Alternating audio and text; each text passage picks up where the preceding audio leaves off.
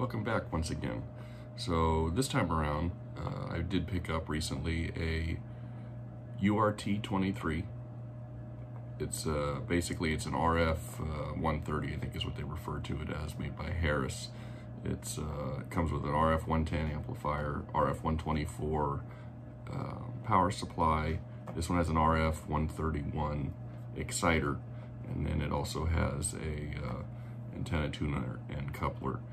So picked it up in Sacramento, brought it back down, and over the next few months we'll be working to put it back on the air. So let's take a little look at it and then we'll give you some specs. Alright, as you can see here it is. I have it stacked up. It is meant to be rack mounted, but I do not have a rack for it at this time. So down here at the bottom we have the RF-124 power supply. It requires 230 volts. It is a single phase power supply. Most of these, especially the ones that were used by the US Navy and the US Air Force, were three-phase power supplies. Would have been a little bit shorter in height, probably a little bit lighter. This power supply here weighs about 200 pounds and is capable at the high end of putting out about 2250 volts at, I believe it's about 1.25 amps. So for the final drivers. Heavy beast, that's why it's on the bottom. And then you've got the RF-110 amplifier. It's good for HF. It's a very robust amplifier, as you can see. And we'll get some of the specs here in a minute so you can see the total output. Above it here, you have the RF-131 exciter. This in the Navy would have been a T-827. Look these things up. It says it's about 1980s, early 80s, maybe mid 80s. But as you can see, if you can see the controls over here, it's good for upper and lower sideband. It does do independent sideband also. CW, RAT, which it requires AFSK, excuse me, input. Unlike the T-827, this one does not have a loop input on it, so it does have to be driven by audio. This also came with a pre-selector, which really has nothing to do with the transmitter side, but I'm going to keep it and add it to the receiver side. And then you have the RF-601A antenna tuner control. This would feed over and control this antenna tuner, which is good for the total output of the radio, which is slightly over 1500 watts, I believe, when it's fully operational. As you can see, it's nitrogen filled to prevent arcing internally, and it actually still has nitrogen in it. A little over 10 pounds, which it says is the working pressure. Look at some specifications here. Now this is on the AN URT-23B. This is what the Navy would have used. So like I said, up here, the T-827 is not included on this model. This one has an RF-131. But what we're more interested in, of course, is the amplifier itself. So let's scroll on down to that. So here's the amplifier. It provides 2 stages of linear amplification, up to 40 decibels of power gain, and to increase the drive level out of the T-827, which once again we have a 131. Up to a peak envelope power of 1 kilowatt. It may be continuously varied from 100 watts up to the full rated power with the front control panel.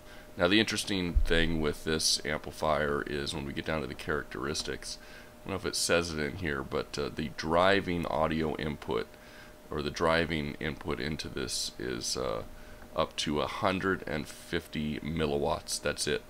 The amplifier drives itself from there on out, so you can't really drive it with a normal what we would call normal ham radio nowadays, because I as far as I know, even my Kenwood that I have won't get down below 5 watts, so you would overdrive it and probably it would probably shut itself down because of the amount of power you're trying to push into it. But this is a 2 to 29.99 megahertz transmitter. Its power consumption when you're operating on 220 single phase is roughly the same. So it's about 5 kilowatts transmitting and 1 kilowatt in standby. That's due to the large final tube that's in there. Now it does say it weighs about 352 pounds, which is probably about correct for this model with that specific power supply.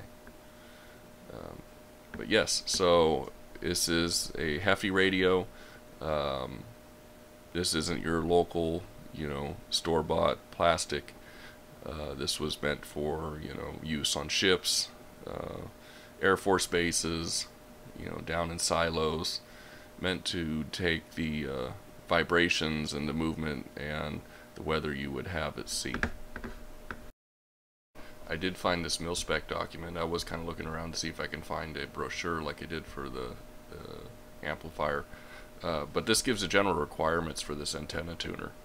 And I think it's interesting to find out that when you read, it says semiconductor devices made of germanium shall not be used.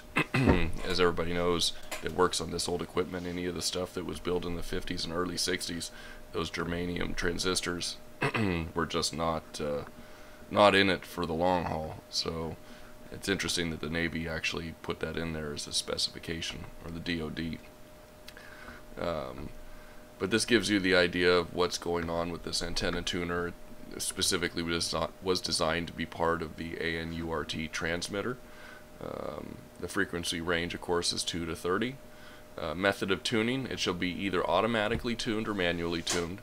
Automatic tuning occurs each time the primary power is applied by depressing the retune switch. The logic circuits in the equipment then energize the servo controls, which cycle the tuning elements until the impedance of the associated antenna is matched.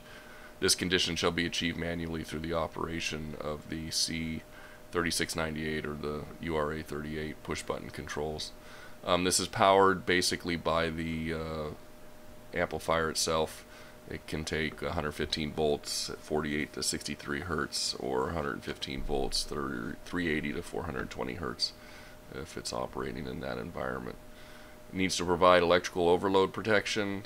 It should be capable of accepting emission types that produce the average peak power specified in 3.1.6.1. And I went back to look, and that's not there, but in one of the other documents I read, it says 1,000 watts average, 1,500 watts peak. So that gives you the idea that this is built to last.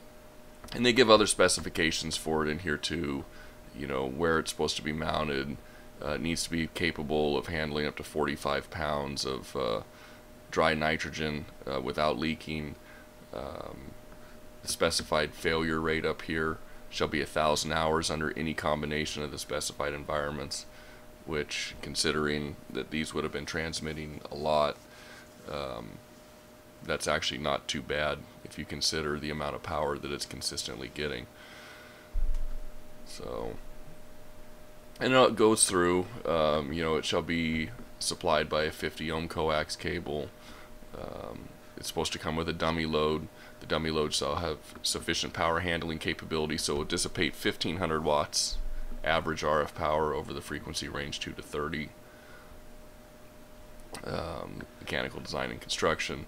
So as you can see, this gives you an idea of the requirements that are put onto manufacturers for military use, hence the costly purchase price that most military stuff requires. RF output insulator, specifications, time meter.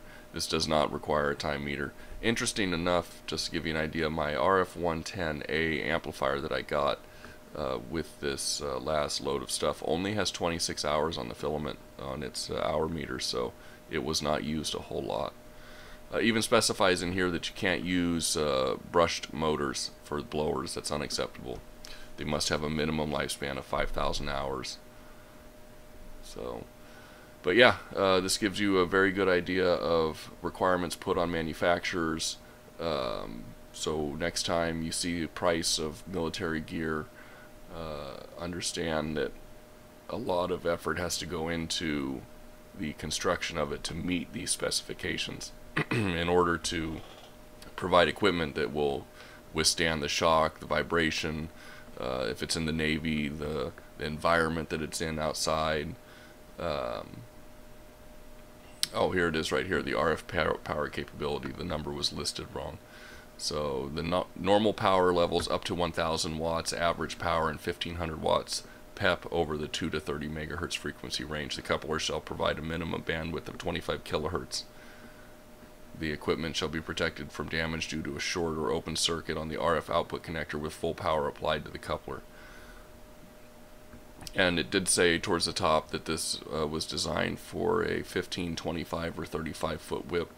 There is a coupler adapter, RF-625 I believe is what it's called, that allows you to hook this to a long wire if need be, just to give you an additional capacitance. It needs to be able to tune that. So, and it also says that this coupler is not to exceed 1.5 to 1 over the entire band for SWR.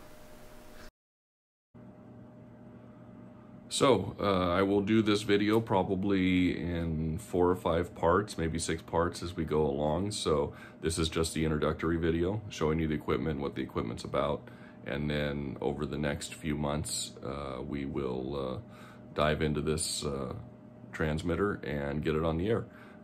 First thing I got to start with is adding a 230 volt plug in my garage. Luckily for me, my electric box, or my breaker box, is right on the other side of the wall, so I will get that installed myself here probably in the next 2 weeks, and then we will take this adventure together. So thanks for watching.